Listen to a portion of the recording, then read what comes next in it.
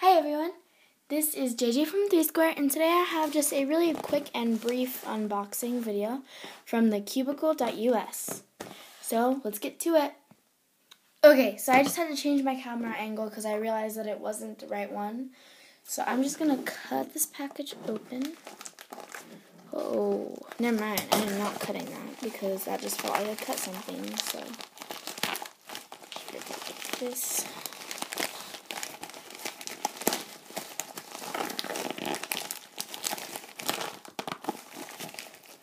There it is.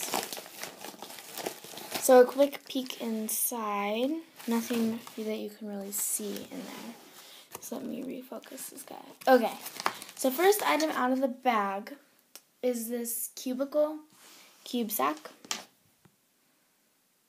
I don't know. I mean, I just thought it was kind of cool, and I ordered this in gray. Yeah, I like it. It could probably store my Mega Minx. It's pretty big. Next out of the bag, I just have this Cubicle cube stand. It's in blue. And then I don't know if I said this would be brief or not, but it really is because this is the last thing that was in the bag. The only thing you guys really probably care about. And this is the YJ Inquilateral, and it's in pink. So this should be interesting. I have a mirror cube coming in the mail, but I knew that wouldn't be here in time before I travel. So this is interesting. This would definitely be more of an added challenge to a traditional mirror cube, just because of this. And yeah. It's got some nice turning, however, it would be lube in this situation would be very helpful because this is like really dry. However, the tensioning is very nice, and yeah.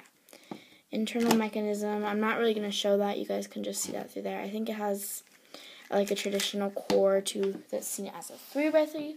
Anyways, everything that I got is this.